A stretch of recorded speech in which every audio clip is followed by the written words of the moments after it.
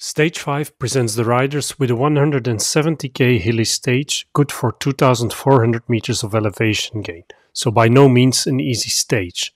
The final 50k are downhill and flat though, most likely making this a day for the sprinters. How versatile they'll have to be will depend on the pace in the first half of the race.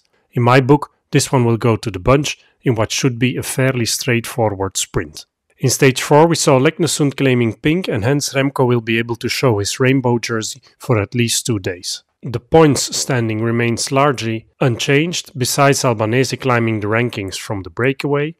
And in stage 5 there are 62 points on offer, so it's money time for the Maglia Ciclamino contenders. Pinot stayed in the lead of the KOM competition, with Gebregazier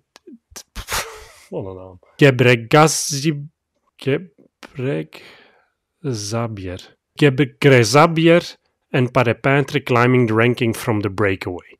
On stage 5 there's 18 points on offer, and we can expect Pinot to claim the first 9, with the second lot going to the break. Here's the betting odds at the time of recording, with Pedersen the clear favourite ahead of Groves, and then here's the riders to watch in my opinion. Pascal Ackermann at UAE, Gaviria at Movistar and Jonathan Milan at Bahrain Victorious, Fiorelli at Bardiani, Cavendish at Astana and Pedersen at Trek Segafredo, Bonifacio and Marit at Intermarché, Caden Groves at Alpecin de Koning and Consoni at Cofidis, Meyerhofer and Dainese at DSM, David Dekker at Arkea, Michael Matthews at Jayco Alula and Vincenzo Albanese at Eolo Cometa.